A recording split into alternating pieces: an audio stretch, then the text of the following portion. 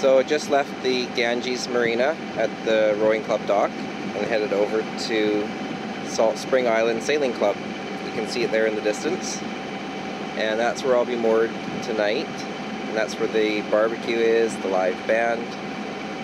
So I made it over to the Saltspring Island Sailing Club.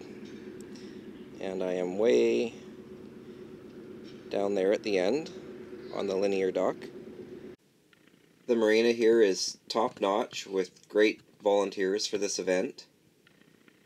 And here's just another look at the dock space that I'm in. It's going to be quite different later. There's always a little last-minute maintenance to do before the race begins.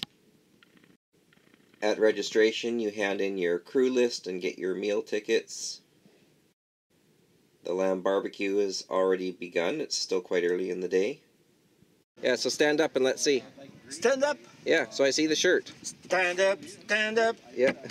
La, la, la, la. So what does the shirt say? I survived the round Saltspring.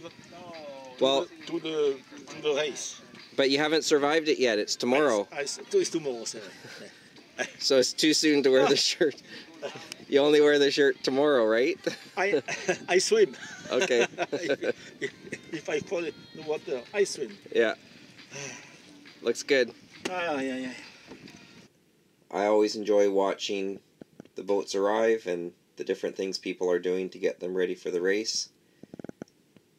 This boat here is using a piece of old shag carpet with 2 lines attached, one at each end. And they're giving the bottom a nice scrub down. A lot of the boats that do this race are racing boats, so they don't have a lot of accommodations. So people have to set up tents right on the docks here. And this is later in the day. There's a nice CNC 115 rafted up to me. And here's another look at where I am, and it's filled right up. There's over 100 boats registered for the race. So last year, Ray brought a bottle of Jerry's Sailor rum. This is the same bottle.